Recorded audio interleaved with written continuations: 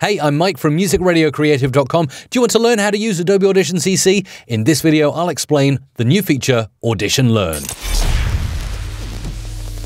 Okay, Audition Learn, it's brand new in Adobe Audition CC 2017. If it doesn't appear around on your screen when you first boot up Adobe Audition or up in one of these areas over here to the right, you might want to enable it by going into the Help menu and just sticking Audition Learn. That will then pop up this dialog box. So the idea of Audition Learn, it's a really neat new feature in Adobe Audition CC 2017. It not only tells you what to do, especially if you're a first timer to the software, but it'll guide you through in real time and wait for you to do things and feed back to you in real time. Let me show you how it works. So you can follow along and perform such stuff like background noise reduction, mixing dialogue with music for videos, even recording your first podcast with guided walkthroughs. So here's one called Getting Started with Adobe Audition CC. And as you can see, animated videos appearing there to show you the app in action and how it works.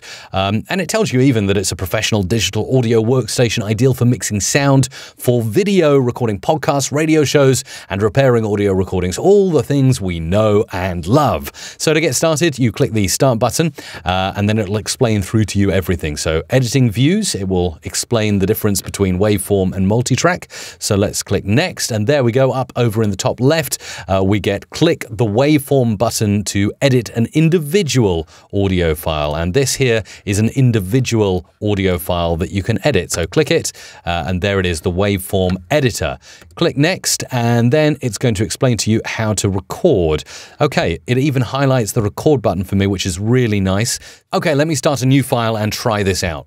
Hello, I'm Mike, and I'm testing Audition Learn to find out how it works. Stop, and then play out.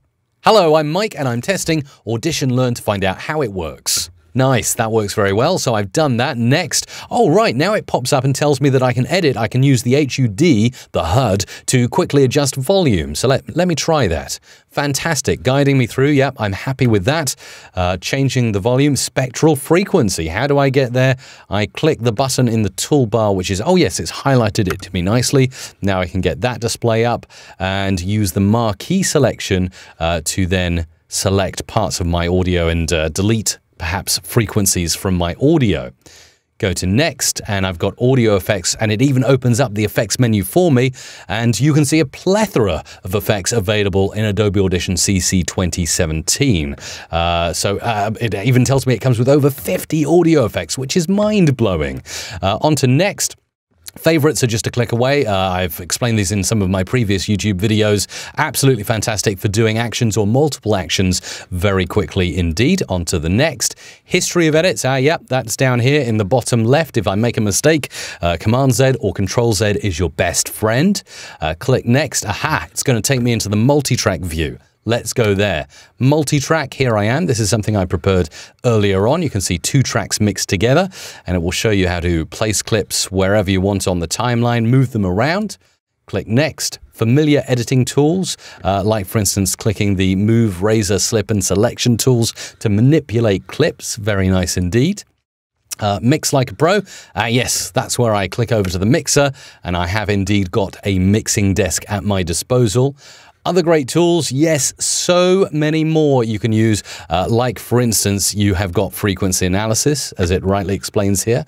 You can even take a look at the phase analysis as well, which is another tool that's being explained there in Audition Learn.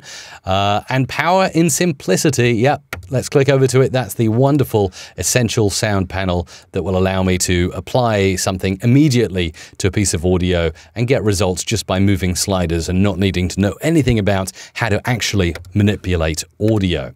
Fantastic stuff. And then finally, this tutorial just rounds up by telling me to learn more with the Adobe Audition portal, which is an extensions audio portal. If I click Next, it will most likely take me there, so I can go ahead and use it. Let's find the extensions now in the window extensions. Yes, Adobe Audition portal. There it is. I can go off and I can do more, learn more. Click to continue. I even get a nice stamp to say I've achieved my first thing in Adobe Audition using Audition Learn. So I hope we're going to see many more tutorials in this feature and start learning how to do great effects and great things inside Adobe Audition CC 2017.